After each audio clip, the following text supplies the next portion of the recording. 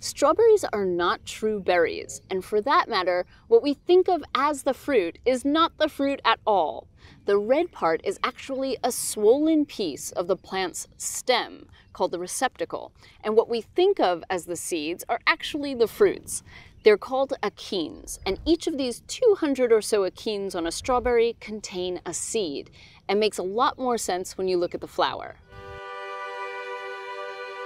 Each strawberry flower contains both male and female parts. Wind bees and other pollinators do a fine job spreading the pollen from the male stamens to the female pistils. If properly pollinated, each one of these pistils will turn into an achene, a fruit with a seed.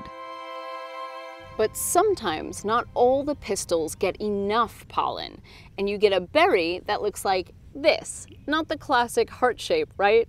Still delicious, of course.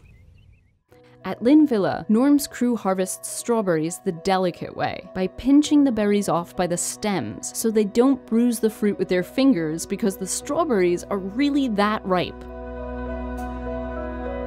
A good harvest for Norm is 5,000 pounds per acre. That's a huge victory for a farm in the mid-Atlantic region, but small fry compared to California, where farms average 20,000 pounds per acre. But here's the bigger, and I would argue the most critical difference: quality. So in California, this is how they pick them. White at the tip, the color breaking all the way around. This will ship, but once you remove it from the plant, the sugar just stops.